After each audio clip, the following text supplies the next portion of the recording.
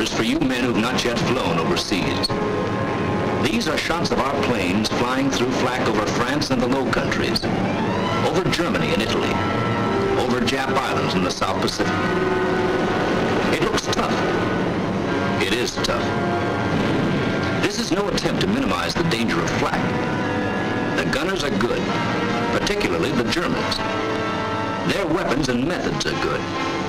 Good enough to lay a shell on a plane 5 miles up, flying 300 miles an hour. Nevertheless, we've got a higher percentage of planes coming back now. There are a couple of reasons for that. One is the plain guts and skill of our bomber crews. Another is the increasing information from our flak intelligence. Bomber crews are forewarned as to what to expect, specifically.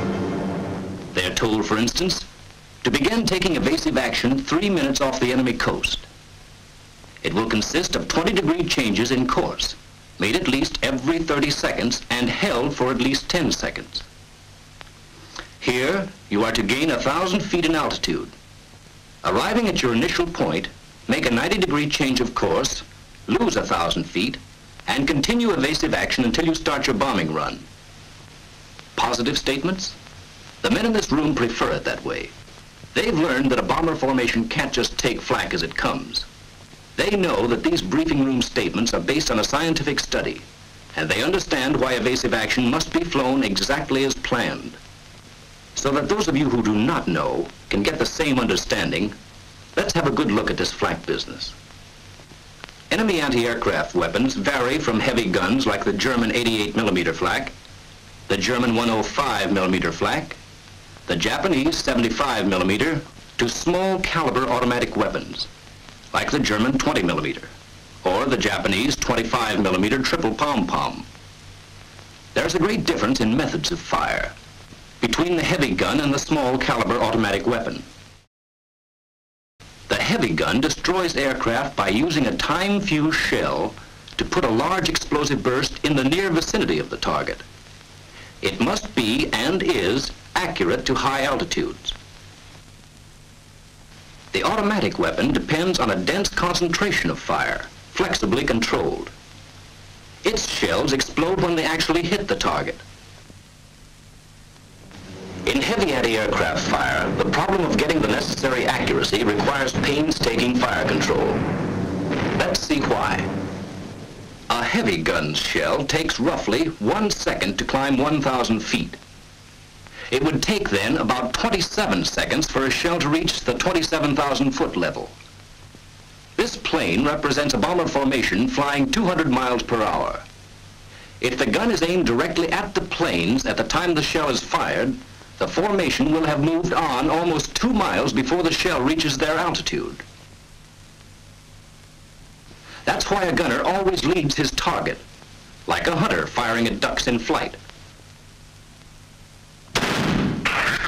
The hunter must judge his lead and aim ahead of the duck, if he is to hit it. But because of the great altitude and speed of a bomber, the anti-aircraft gunner cannot rely on dead reckoning. His leading must be a careful mathematical calculation. First, the aircraft is picked up in an optical sight and held on the crosshair. The sight keeps tracking it continuously, obtaining its direction and angular height while a stereoscopic rangefinder determines the altitude. At night or in bad weather, the aircraft may be tracked solely by radar. Whether tracked by optical sight or by radar, the information is fed by electric cable to a director. This mechanical quiz kid digests the data and automatically computes the right lead, setting the guns. So they will fire not at where the target is now, but at where it will be at the end of the shell's time of flight. The director will then go on automatically adjusting and setting the guns as long as the planes remain in range. Of course, guns do not fire singly, but in batteries of 4 or 6. Our symbol now represents the heavier fire of a whole battery making a continuous pattern of bursts along the plane's course.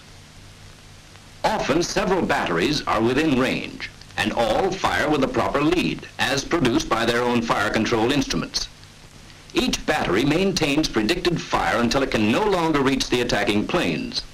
But new batteries take up the firing as soon as they come within range. This is called continuously pointed fire. This is what continuously pointed fire looks like. Small groups of 1 to 4 bursts move along the course of your plane, keeping pace with you as the fire-controlled instruments supply predicted firing data constantly. This is the most accurate and therefore most dangerous kind of anti-aircraft fire. The next most accurate kind is predicted concentration. For such fire control, a master command post directs the fire of several batteries in the region. Each gun symbol represents an entire battery. The target sighted, direction, angular height, and altitude readings are taken at several points along its course. Based on these readings, an actual prediction is made as to where the target will be in the sky a certain number of seconds later, and each battery is informed. Each adjusts its gun so that a concentrated fire will strike the point of prediction at the given time.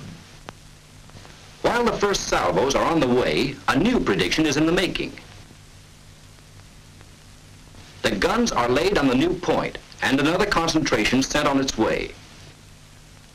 Bursts occur practically simultaneously. Not as accurate as continuously pointed fire, the predicted concentration has greater volume. From the aircraft, predicted concentrations appear as groups of 10 or more bursts at spaced intervals of approximately 60 seconds. In contrast to continuously pointed fire, there will be flak-free spaces between successive concentrations of bursts. In both these kinds of fire, the gunner is up against his greatest weakness, prediction. His firing data can never be more than the assumed future course of the target. In continuously pointed fire, the gunner must get you in his sights and obtain your altitude. At least 5 seconds consumed here. Then the director must make its calculations and set the guns. Roughly another 5 seconds. Then the shell, climbing at approximately its 1,000 feet per second, chalks up 25 more. Continuing your present flight path for 35 seconds would place you right at the predicted point. But making a change after 25 seconds leaves the flak bursting on a course you're no longer flying. In addition, the gunner's next prediction must be refigured to fit your new course before he can fire again.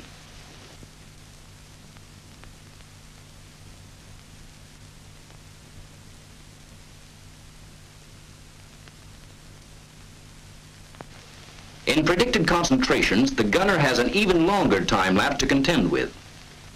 For plotting the target's course, 25 seconds. For making a prediction, 5 seconds. For the telephoning and actual setting of the guns of the various batteries, 10 more. Adding 25 seconds for approximate time of flight gives us a total of 65 seconds. However, by flying planned evasive action, that is a point you'll never reach. You can see from this that if you knew when to make changes and what changes to make, you could continuously defeat the predictions. Well, that's what flak intelligence has figured out. As a rule of the thumb on when to make changes, you're given this. Never fly one flight path for a greater number of seconds than you are up thousands of feet. In other words, flying at 30,000 feet, make a change at least every 30 seconds.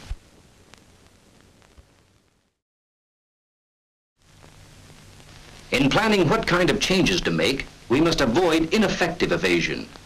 Do not fly a sinuous course illustrated here, because such small, regular variations can be averaged out.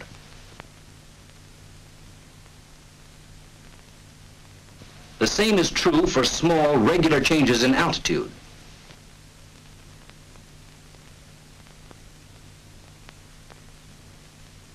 Even a constantly curving course must not be maintained for too many seconds at your altitude because the newer directors can predict on such a curve.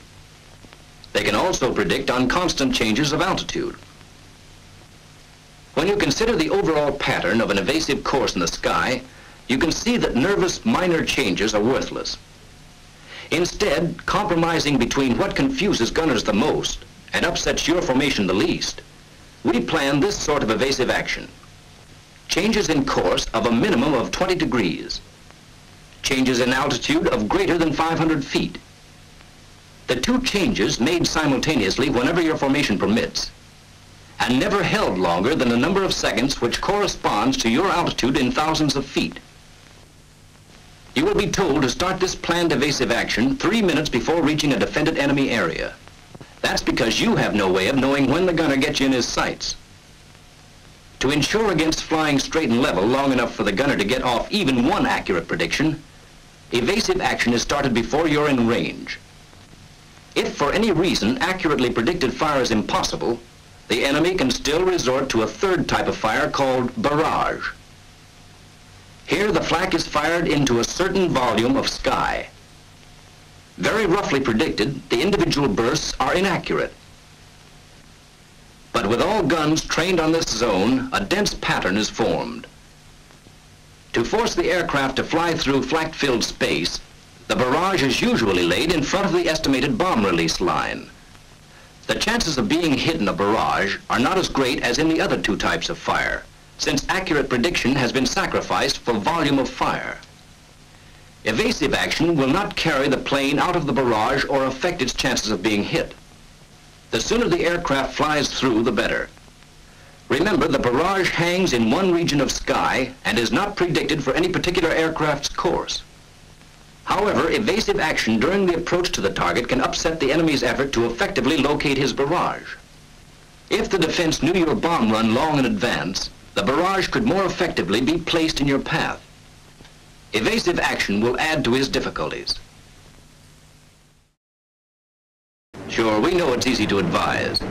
And we know that with its sky full of bursts, barrage fire looks like the worst of them all. But remember first, that bursts you see already hanging in the sky are no longer dangerous. And second, that barrage fire is actually the least accurate of the three control methods. By turning away to find another approach, you only keep yourself in the target area for a longer time, thereby exposing yourself to additional fire. Further, you break the planned formation and invite added threat from the fighters. Weighing one against the other, it's safer to fly on through a barrage than to remain in a target area longer than absolutely necessary. The evasive tactics we've seen so far were designed for heavy flak at high altitudes. Bombing missions are planned for high altitudes whenever possible because above 15,000 feet anti-aircraft effectiveness decreases. Flak is quite accurate at 15,000 feet, but it becomes less accurate with altitude, so that at 20,000 feet it is only 1/2 as accurate as it was at 15,000 feet. At 25,000 feet its accuracy is again reduced by 1/2. At 30,000 feet accuracy again is cut in half. In general, flak accuracy is reduced by 1/2 for every 5,000 feet increase in altitude. A common belief is that a magic medium altitude exists, where heavy flak has not yet become effective and light flak cannot reach. How wrong this legend is can be learned in a brief examination of the enemy's major guns. All light flak is effective up to 4,000 feet, and some special types are effective up to 10,000. Heavy flak becomes effective at about 3,000 feet, lowest level for which its time fuses can be set, then goes on to reach as high as 37,000 feet. This means that a medium altitude mission, say just about 10,000 feet, offers protection only against light flak. When we know that both light and heavy can be expected, the safest altitude is either as high as possible or as low as possible, right down on the deck. Flying on the deck renders heavy guns impotent, and at the same time gives the light automatic weapons their toughest possible traversing job because of your high angular velocity. It also enables you to surprise anti-aircraft defenses by making use of defilade caused by trees, houses, and low hills. Further, it affords a chance to come in on enemy positions with forward guns blazing. Evasive tactics at this low level, however, will differ greatly from those at high altitude. The enemy's automatic weapons do not rely on directives, for with the great decrease in the range with which they deal, the leading problem becomes almost as rapid as the duck hunters. And with the time of flight so short, gentle 20-degree changes will turn ducks or bombers into clay pigeons. So against light flak, your protection lies in maximum speed combined with all the sudden alterations in the direction of flight that are possible within the limits of your formation. Skid turns, porpoising, corkscrews, side-slipping, anything which will keep those gunners guessing. Yes, keep those gunners guessing. But guesswork on your part won't do it. Evasive action. Routes to and from the target, the initial point, and the bomb run all must be planned to take advantage of the latest available flak intelligence. And even more important, all must then be flown exactly as planned.